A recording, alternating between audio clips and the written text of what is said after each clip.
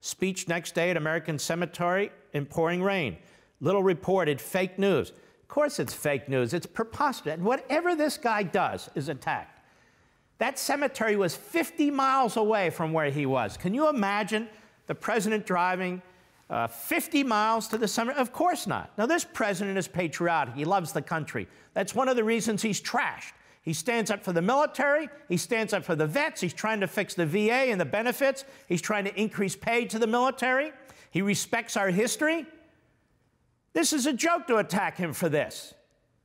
There were weather reasons, mechanical reasons why he couldn't go, but it won't be accepted. For more, sign up for LevinTV.